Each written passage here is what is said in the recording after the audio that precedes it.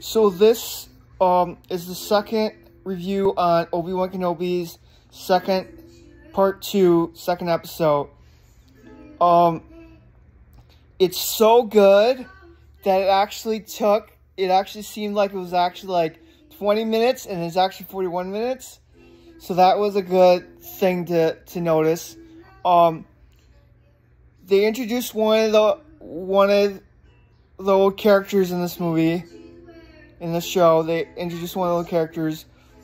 There's a little more action in this series. You get to see Obi-Wan finally go and battle things and go do what he's what he's supposed to be doing in this show, not what he did in the first episode. But yeah. If anyone was gonna have a daughter, a Jedi daughter, this is who he would be perfect for him.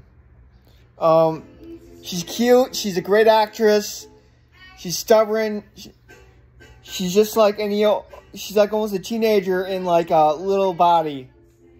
But yeah, whoever played that girl in the movie in this show is a brilliant girl.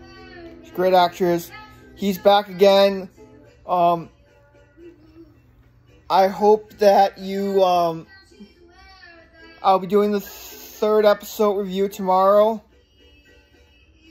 Or maybe tonight. I don't know. More videos are coming on its way. I rate this 4 out of 5 stars. It's not a 5-star rating yet, but it's 4 out of 5. Have a great night. Hope you liked it. See you, bye.